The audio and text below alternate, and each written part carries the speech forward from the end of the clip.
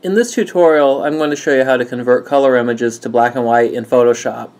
A lot of people now shoot with digital cameras, which give always a color image, and converting it to black and white in Photoshop can be quite a challenge, because if you simply convert the image to grayscale or desaturate it, remove the color saturation, you often get a very, very flat, gray, lifeless image. I'm going to use this example here, a house with a nativity scene in front of it. Now the first thing I'm going to do is duplicate the image. That way we'll still keep our original color image untouched here to look at.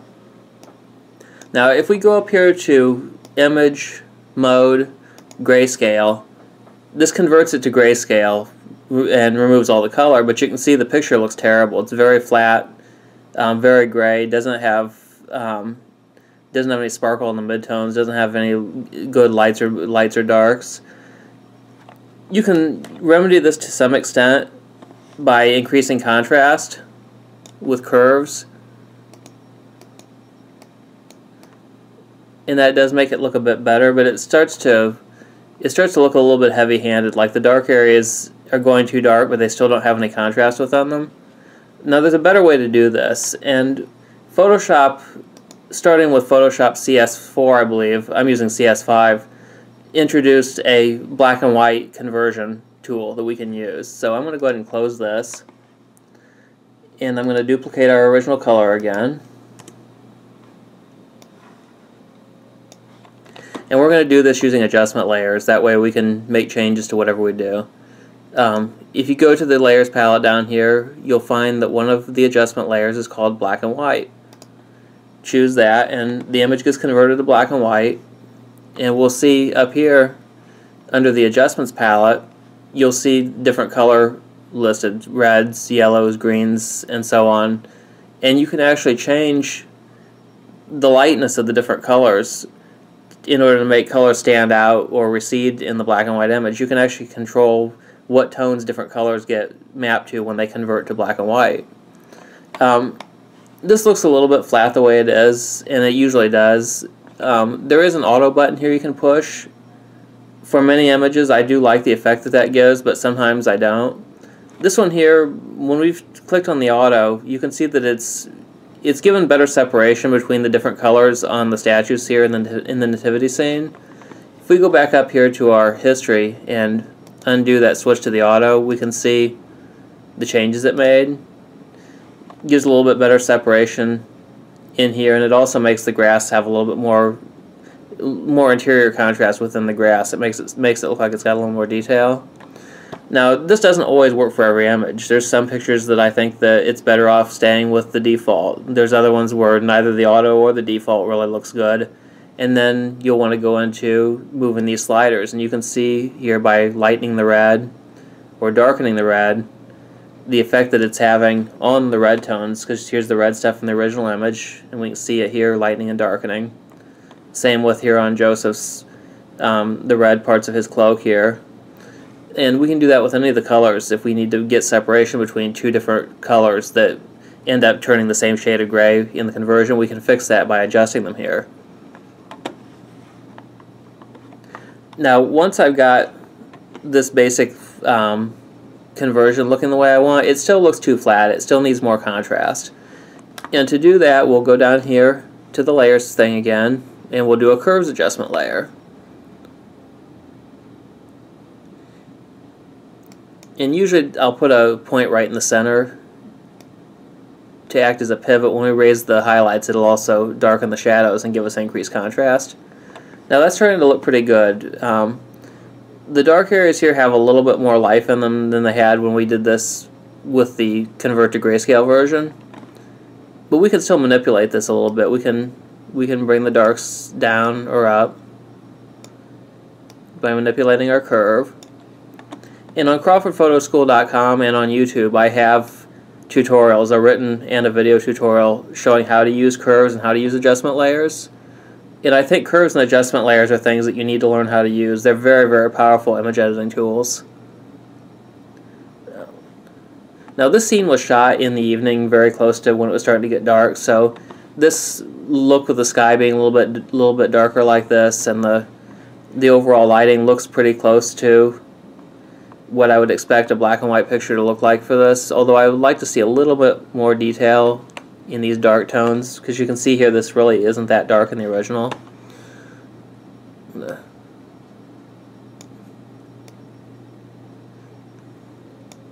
It's hard to do that because a lot of times the black and white conversions, you really just need to give them more contrast so that they end up looking good in the midtones. Let's go back to our black and white conversion here and see if we can maybe raise the greens a little bit.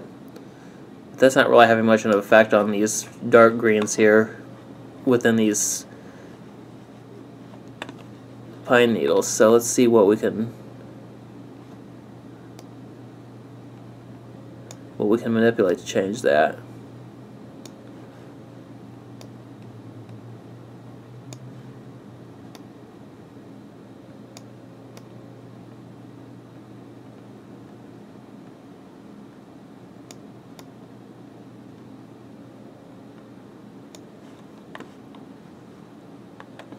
Well, this may be something we're going to have to adjust later by doing a little bit of dodging and burning in here. I think it looks pretty good, the rest of it. Maybe just a little bit too much contrast. Let's go back up here and bring that down. See if we can lighten this stuff up just a little bit too. Yeah, that brings us a little more detail. Now, one thing you have to do too with these black and white conversions is they need some local contrast enhancement, which is something you can't do with curves. That's something that's actually done using unsharp masking, and what it does is it expands the tones a bit to give you a little bit more differentiation between very close tones. And in order to do that, we're going to take the image we have and we're going to flatten it, get rid of the layers, and then we'll go up here to the filter and choose under Sharpen, Unsharp Mask. And you can see how it's really brought a lot more contrast into the image there. Now the amount of this change is going to be determined by the settings we use for the Unsharp Mask.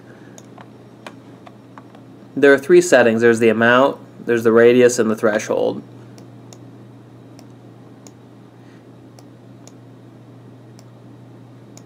The threshold I usually leave at 0.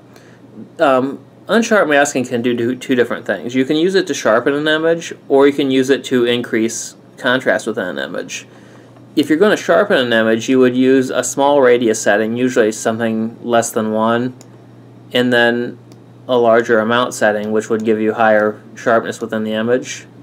Now, we're not trying to sharpen this picture. What we want to do here is we want to increase contrast. And to do that, you use a very large radius.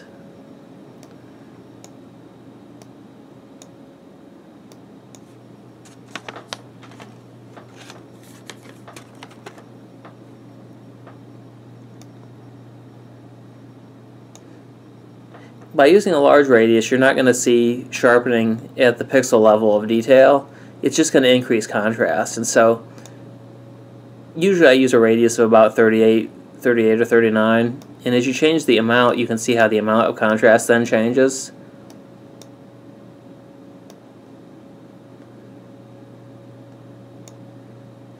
And so here we've got a setting of 20% sharpening, 38.6 pixel radius.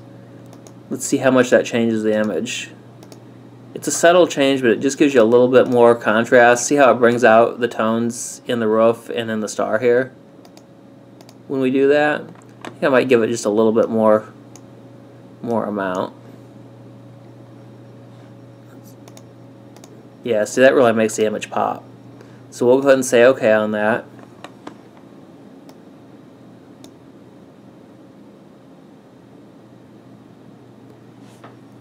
I think that looks pretty good the way it is. I think if I were going to work this image anymore, I might go in here and lighten up this stuff here a little bit with a layer mask. Actually, let's go ahead and do that now.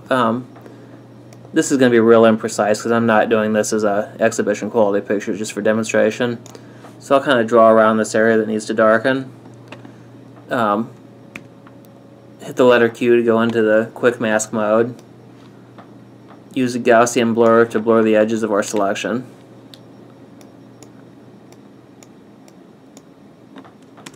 Now this is explained in more detail in one of my other video tutorials, and I also have a written tutorial on CrawfordPhotoschool.com showing how to do dodging and burning using these kind of layer masks that I'm getting ready to do. Now once we've got the edges of the selection blurred, we hit the letter Q again to get out of the quick mask mode, down to our layers palette, choose curves, and now we can see we can lighten up the area that I selected. And if I were being more precise with this, I would have tried to get some of this area in here too. That way it would all look the same tone. Just darken that down a bit. It's a little bit unnatural. Yeah, let's leave it like that. I think that's a pretty good conversion.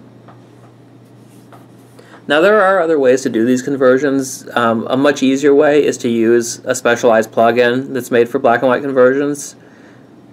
And there are several plugins on the market for Photoshop. Topaz Black and White Effects is one that's a very, very good one. In fact, that's the one that I use most of the time when I actually do this. Nick Silver Effects Pro is another one that's very popular and very good. DxO Film Pack and Alien Skin Exposure are two other choices. These plugins really make this a lot easier because they do the localized contrast enhancement you need automatically for you. And they give you a little bit more control over the way the different colors render. It's a much easier way to do it, but it costs you money. The cheapest of these plugins costs about $50. The most expensive one, I believe, is about $150. So the method I'm showing you here is an easy way to do this in Photoshop if you don't want to spend the money to buy a plugin. As you can see, it still involves quite a number of steps, so it's not, you know, the one control like the plugins where you open up the plugin window, you set everything you want, hit OK, and it's done. This does take a little more work, but it'll save you money.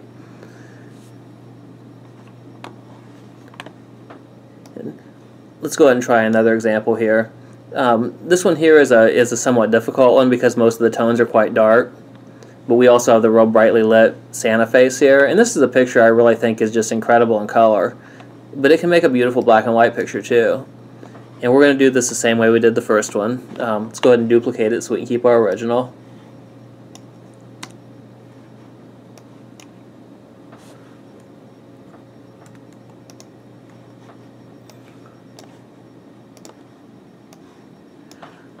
Now we'll go down here to the layers palette. We'll choose black and white. And now this looks very, very flat and dull. This is going to need a lot more contrast, and it seems like that the different colors really aren't separating each other well. If we look at the original, there's a lot of contrast here between these different colors, even if all these lights are basically the same grayscale tone. Let's see what the auto setting here gives us. It gives a little bit better separation. Let's try. I don't want to raise. I don't want to increase the red because that makes it kind of disappear. Changing the greens isn't really affecting anything.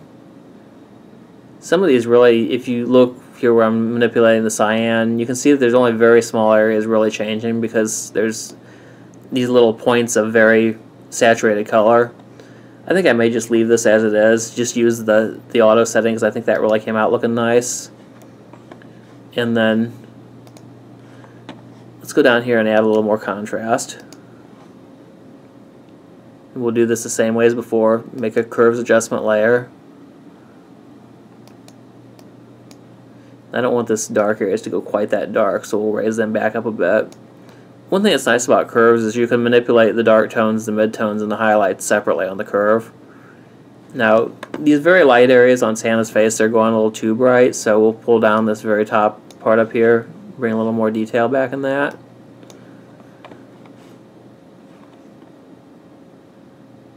I think that's about the best we're going to get out of it. It does need some local contrast enhancement, so we'll do that with unsharp mask just like we did with the first one. So we'll go up to Layer, flatten the image. I wish Photoshop would introduce an unsharp mask layer so that we could do all this with adjustment layers. I'm clearing a guide because I must have accidentally pulled one out here on the side. I saw a little blue line there. We'll go to Filter, Sharpen, Unsharp Mask. And now we can see, using the settings we used for the first one, 36% amount, 38.6 radius, has brought quite a lot more contrast in. It's really separated out these tones here in the curtains behind the head. It gives a much livelier picture than what we got before. Let's try to increase the amount and see what we get. It starts getting a little bit too contrasty, I think. See what happens if we raise the radius.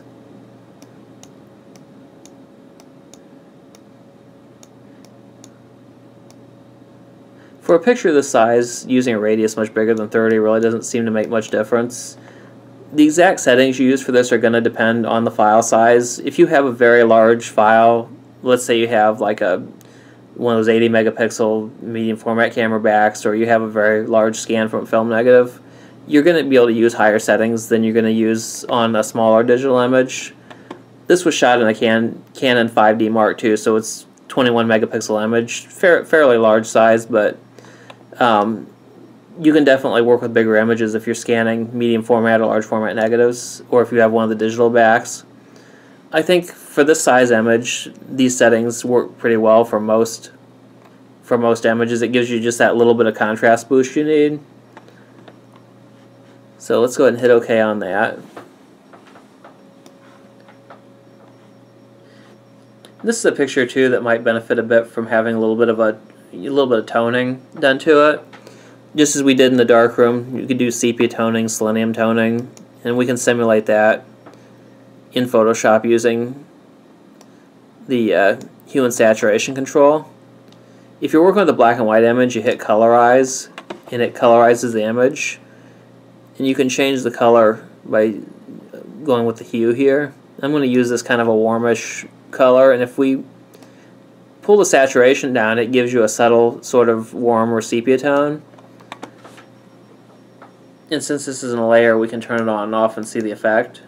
And I really like how that looks in this one.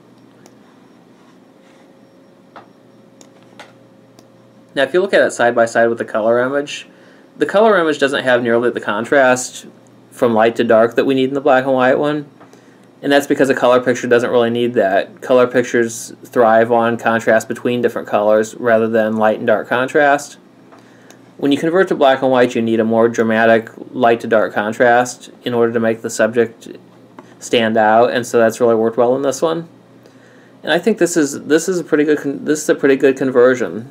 I don't think I could have really done any better using one of the plugins that I have.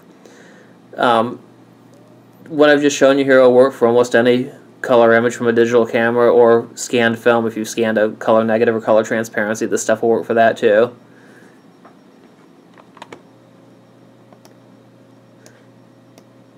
One thing I don't like about a lot of the plugins is that they add artificial film grain to try to simulate the look of a film like, say, Tri-X or Ilford Delta 3200 that has grain. That artificial grain always looks terrible. It doesn't look natural at all. It doesn't look anything, to me, at least to my eye, it does not look anything like the grain you see in real film that's been scanned. And so by doing this, we're getting these are very, very clean images. Very sharp and detailed and smooth with no grain. Now we're looking at this one at 100% actual pixels. And there's a little subtle amount of graininess that's in there, and that's basically just noise from the camera. This was shot with the camera on its ISO 400 setting. And that's still actually quite a bit finer grain and sharper than you would get from shooting, actual Tri-X in a 35mm camera.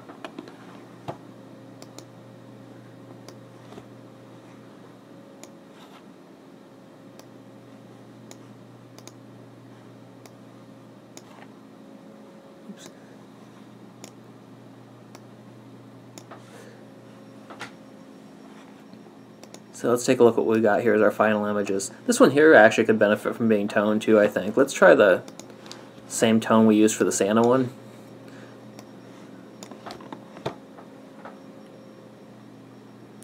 That actually looks maybe a little bit too warm on this image, because this image has a lot more lights and midtones than what this did. Let's pull the saturation down just slightly. That's up to personal opinion, though. Some of you may look at it and say you like the warmer version better.